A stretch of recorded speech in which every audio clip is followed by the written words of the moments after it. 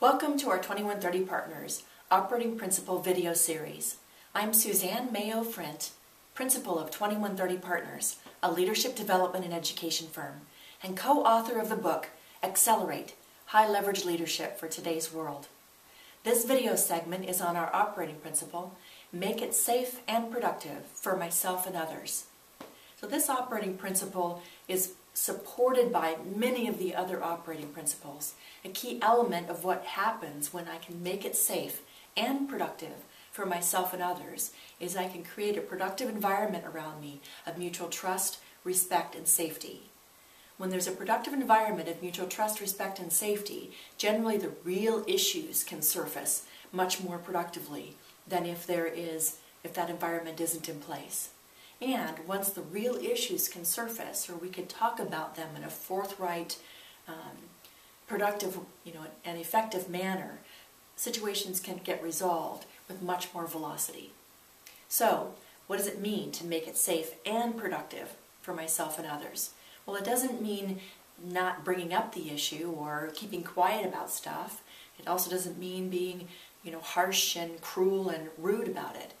Some of the other operating principles, be direct and sensitive, take myself lightly, use I statements, be present, all of those operating principles wrapped together when I'm practicing them are the things that help create a productive environment and make it safe for the real issue to be raised and resolved effectively. So, how do I know if I'm being a contributor to a productive environment? Am I practicing those other operating principles? Am I bringing by way of my thinking, my listening, my speaking, or my actions, some way that creates it as unsafe to bring up what's really going on? So I can practice self-awareness and self-intervention, see what I'm bringing to the party, what environment am I creating, what brain priming do I have set that is affecting the way I'm coming across in the moment. Being responsible for what gets heard, another of the operating principles. So when I'm practicing those operating principles, that's how I can see and look in the environment. Are people bringing up the stuff that matters most? Are they hesitating or just giving kind of the corporate nod? What's the quality of the conversation? What's the quality of the brainstorming, of the problem resolution conversation? And so how do you know if another person feels it's safe and productive environment? Well, you could ask.